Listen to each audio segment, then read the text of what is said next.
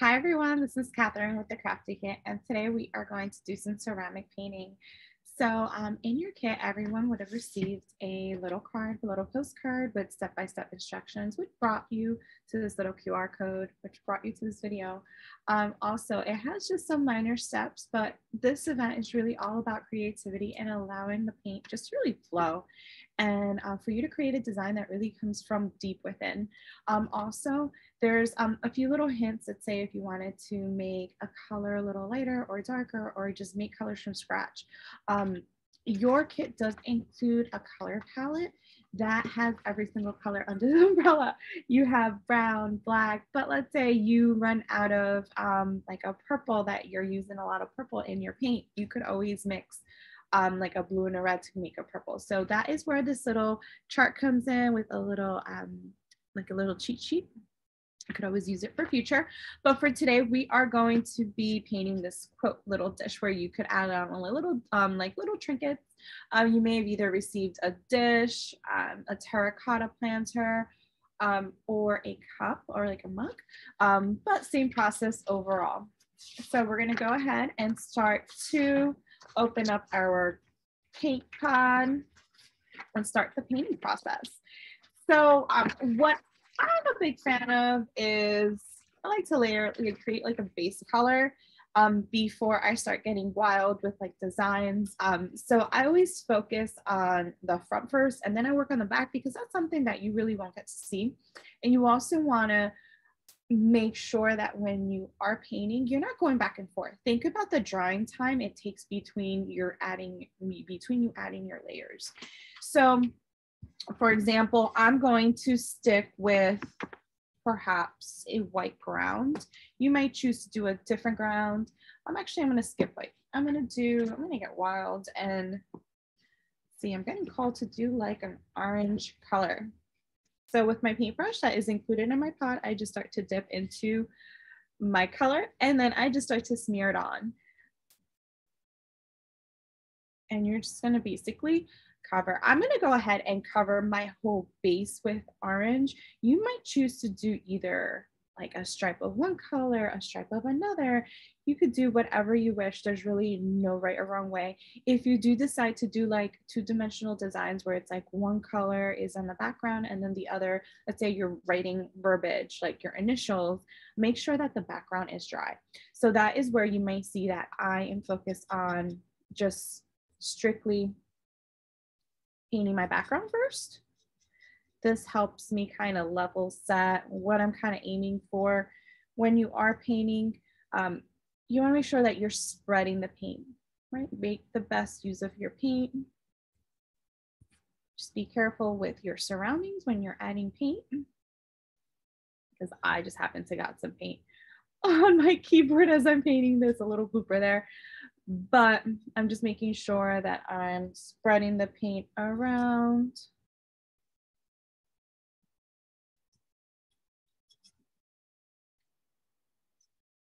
Going in.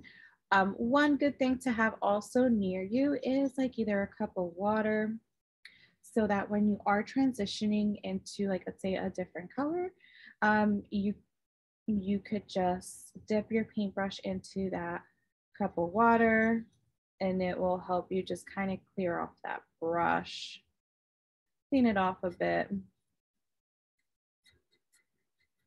So I'm going in. As you see, I'm touching about the edges. I'm not touching the bottom because like the back of it yet, simply because I want to make sure that my front gets dry before I move on to the next step, which would be the back. So here I am finally covering up my front piece.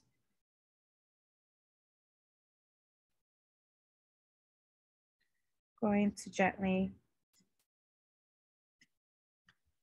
lay the back of it like that. And then I'm going to go in and paint the rest. Again, you could get a little creative and maybe the back is black or maybe the back is red, whatever you wish. There's no right or wrong way to paint. You're the artist today, so you are decorating to however you wish. Just make sure you are spreading the paint.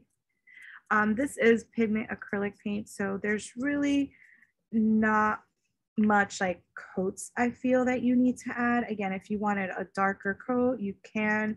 I would suggest to allow the paint to fully dry before adding another coat so you could see how it's setting fully.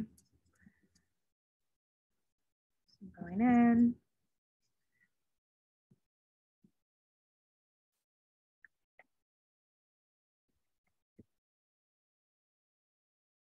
And then just trying to finish this up here. Have a little bit more to go before we check in and our front and how that's doing.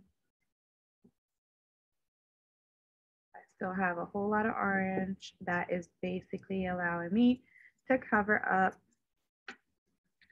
the whole trinket. Now, let's say if you were to run out of orange, to make orange, you would just need the color yellow and the color red. But so far, we've painted a lot and I still have a decent amount left.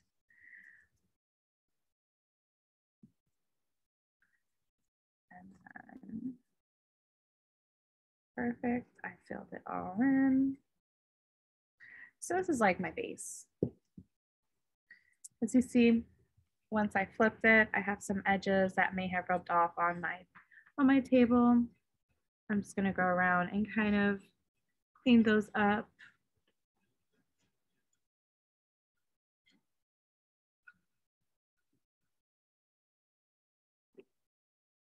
Perfect. So now that my front is drying up, I am gonna, in the meantime, going to clean off my brush just to make sure that it is free of the color orange that is on top of, which is on my paintbrush right now. Okay, some water here.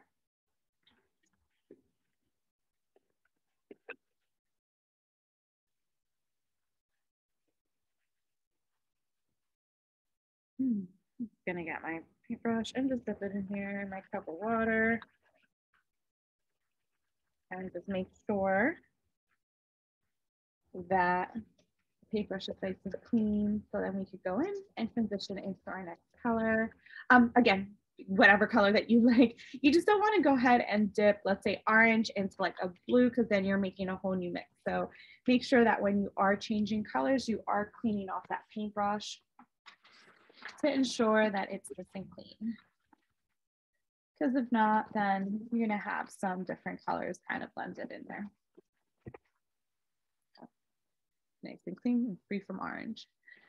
So let's see, the next color I'm going to go ahead and add. Let's see, I'm gonna do some blue.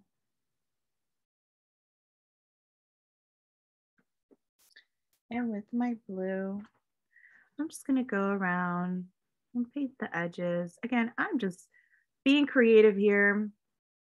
I have not thought through this design. I'm just allowing, escaping life right now, work, to really put this painting together, making it up as I go. And that's totally okay if you feel that way. If you need to look up some designs before you go ahead and start, feel free to do that. But I'm creating like this border. I chose not to do black because I didn't want it to look like Halloween. So I chose this blue, which is looking a little greenish with the mix of orange. That's totally okay. I think the combination is pretty unique. And that way it looks more of like a little quote.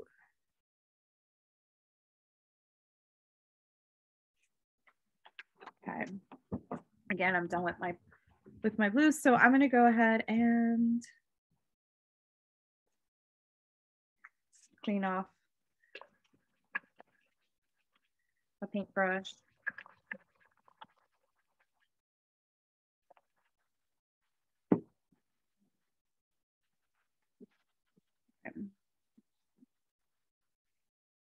I'm gonna go in and I'm gonna use the color white because I'm gonna use some verbiage. I'm gonna feel a little positive with my words. So I'm gonna go ahead and write the word inspire.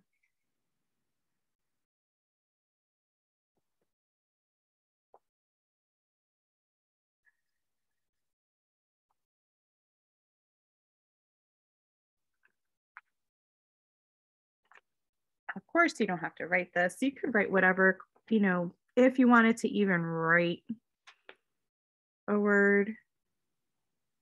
But what I did want to do is show you all like the top layer. So as of right now, obviously my paint is still drying, but you could start to see some of the white kind of stand out on top of the orange. Because the orange is still pretty damp, because I didn't allow the paint to dry during class, during this recording, just so you all could see. If you are adding a second like layer or a secondary color on top of like a darker color, you definitely need it to fully dry because this is what you're going to come against. So it's kind of like a purposeful blooper, if that makes sense. I definitely suggest that you all do allow the paint to dry in between. Because as you could see on my verbiage right here, it is it's pretty transparent, so you do need a second coat. So I'm going to go in just because you can't see the letters. You go in and kind of just continue to add layers of that white until the white is more visible.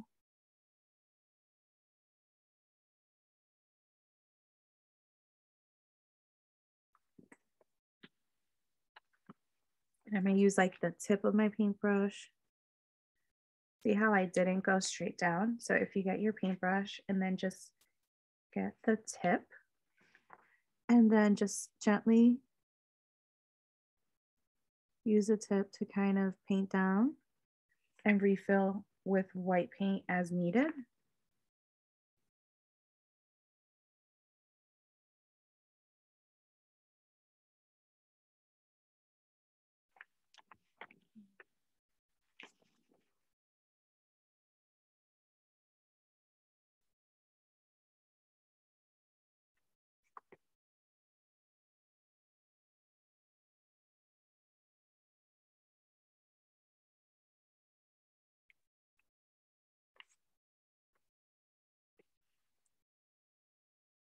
Then you just continue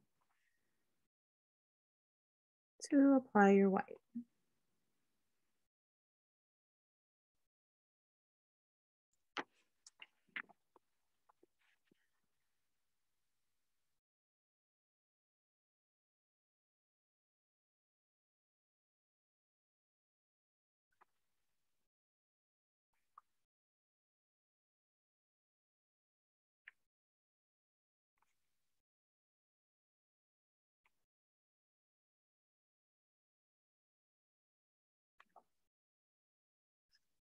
Now with the second coat, it's starting to look a little bit more visible.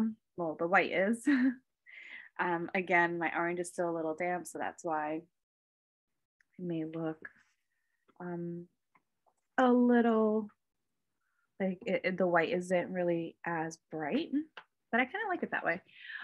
So say Madison Stores and you're like, I don't like this design. How can I get rid of it? Guess what? You can't go back and erase it. All you could do really is paint over it. So you want to paint over it while the paint is dry again, not while it's wet. So for example, Madison Stores, and I'm like, I got this little line over here and I don't like it and I want to erase it. Well, you can't erase it, but what you can do is paint over it. So for example, I'm just going to use black as a solve to go in, and maybe I'm going to switch up my design and perhaps paint the bottom black. But again, I really encourage you all to allow your creativity to flow.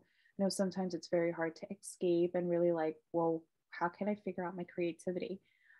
Just pick up a paintbrush, pick up color, and just kind of start smearing the paint. It will literally just start to come.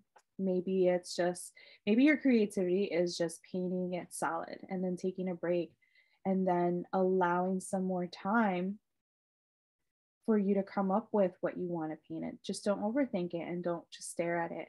If you feel it's not coming to you right now, just focus on the base, give it some time, and then come back to it either after you take like a break, grab some water, some coffee, whatever is your beverage of choice. You could come back and just continue painting. But just don't rush it, right? Arts and crafts should not be about overstressing and thinking it's about the escape.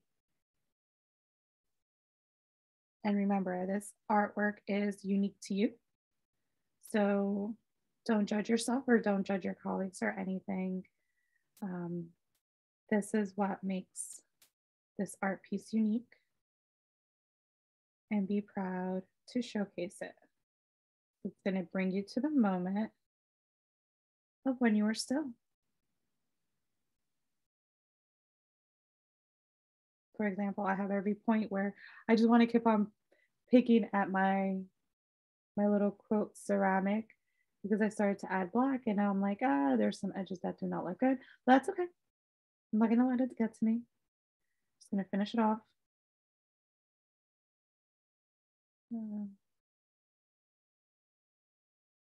It's not perfect. I'm okay with it. So that's if you wanted to go around and change anything. You didn't have to choose black. I chose black because something's calling me to do something with like Halloween, orange and black. But here is my inspire. I will go back and add a little bit more color to the front piece of art, to my verbiage, just so that it stands out. But I hope that you all really enjoy just the time to escape. If you ever wanted to add like an agent where it makes it more waterproof and for example, the mugs, right? If you're going to be drinking out of them, I would suggest getting some Mod Podge. This was not included in your kit, but it's just really a waterproof like gloss agent that then it's like a clear solution, and you would just add your, almost looks like a glue.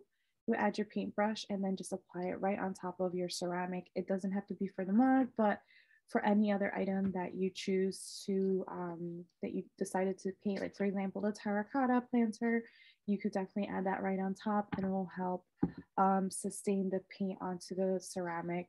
But other than that, you don't need to have Mod Podge. Your paint will just work as just fine with what you have. All right, well, I hope you all enjoyed today's class and enjoy crafting.